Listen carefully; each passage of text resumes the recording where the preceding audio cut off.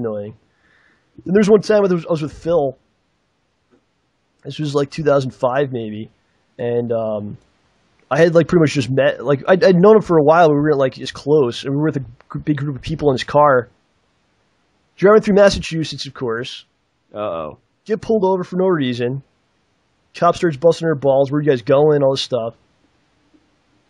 Looks at Phil's license. For some reason on Phil's license, it says that he's supposed to have glasses. Right? And I don't know if he's supposed to. I don't know. We'll have to ask him about this. I don't know if that's a mistake or whatever. Somebody ask him. I don't know. So he goes, you can't drive anymore. You're not allowed to drive the car anymore.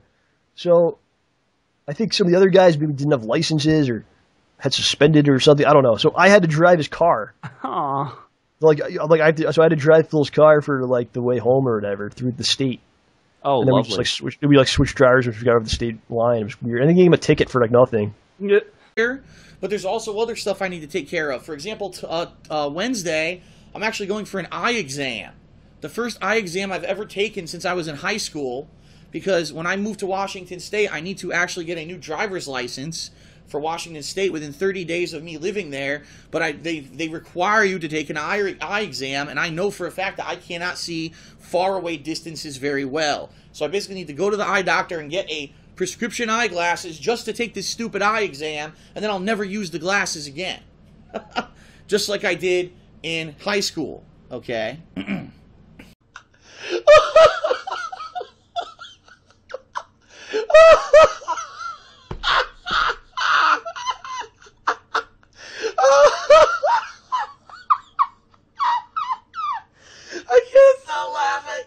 I can't stop laughing.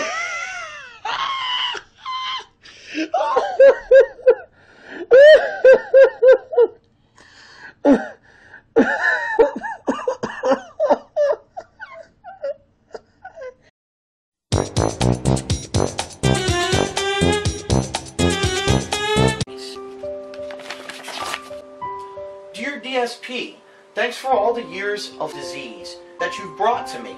Recently I was diagnosed with your videos, and it looks like for a long time I'm going to be in the hospital.